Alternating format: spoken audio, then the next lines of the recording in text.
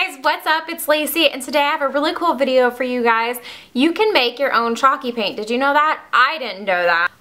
Couple things to keep in mind is you have to use it all up. Like, you can't store it away for later, so only make what you need. And I'll get into more details about what amount of paint covers what amount of area. They said that the standard recipe will do 1 coat of a 6-drawer dresser. So not exact measurements, but it kind of gives you more of an idea. And after doing a little bit more research online, I found that there was like 4 or 5 recipes that you can make out of chalky paint, but this is the one I used and I really like it. So it's cost efficient, and I honestly would go as far as saying that it works just as good, if not a little better, than the regular store-bought brands. Just my honest opinion. If you guys want to know how to make your own chalky paint in any color, that's like a huge bonus because some chalky paints only come in select colors. So just keep watching this video and I'll let you know how to do it. It's pretty easy, guys.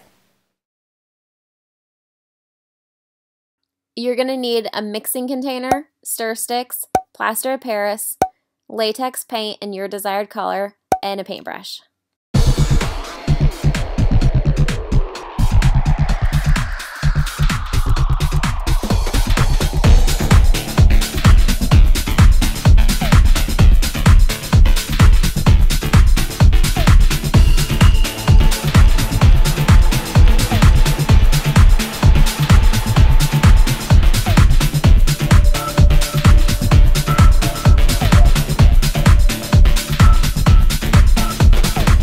Regular chalky paint feels like it's sticking onto whatever you're painting, where it's like it gives it that nice resistance when you paint. It feels like it's actually sticking onto it, and that's exactly how this felt. Whereas with a regular latex paint, you know, it feels like it's like sliding off and it's going everywhere. And this was actually a really nice contrast, like a very nice first impression. So thank you guys so much for watching, and I'll see you in the next video. Bye guys. Oh my gosh, this is gonna be so great!